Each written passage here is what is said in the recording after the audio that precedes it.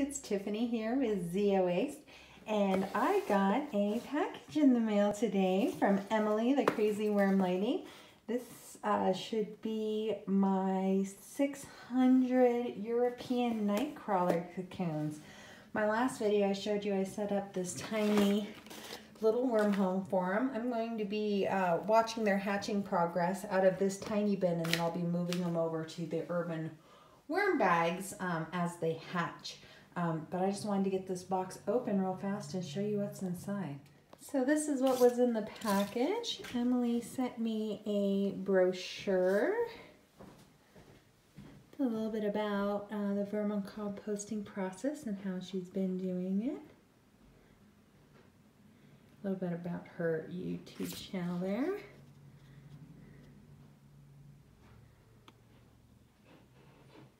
Also tells you about preparing the cocoons and where to find helpful links, helpful videos. This is very cool. And I love her business card. Saving the world with worms, cocoons, and compost. This card feels amazing. It's really soft. It's got to be some kind of linen.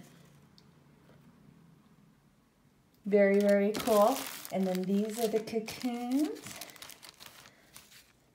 She's got a moist napkin in here for the moisture. This is funny. Emily was worried about sending me a plastic bag because she knows that I'm zero waste.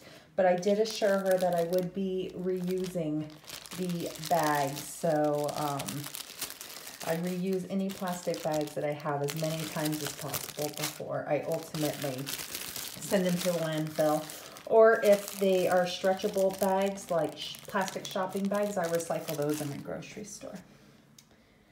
All right, this looks like it's just a little sandbag that it's moist. It must have everything in here. I'm gonna open it up.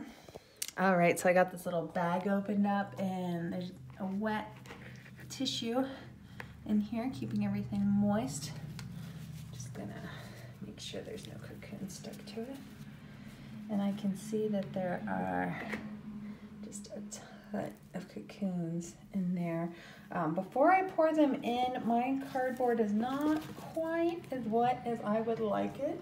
So I'm just gonna grab my little sprayer and wet it down a little bit. So my idea is I'm going to be putting the cocoons on the outside of the feeding station. There is some food in here in the middle feeding station. The worms will eventually work their way into that once they hatch, and that's where I'll be pulling them out from. But I'm going to be placing the cocoons loosely on top on the outer part of the ring so that I can keep an eye on their progress.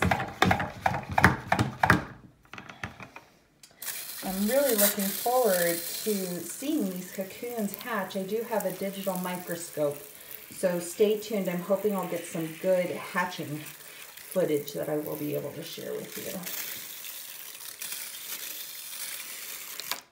All right, that's probably good. I'm just gonna take these and spread them out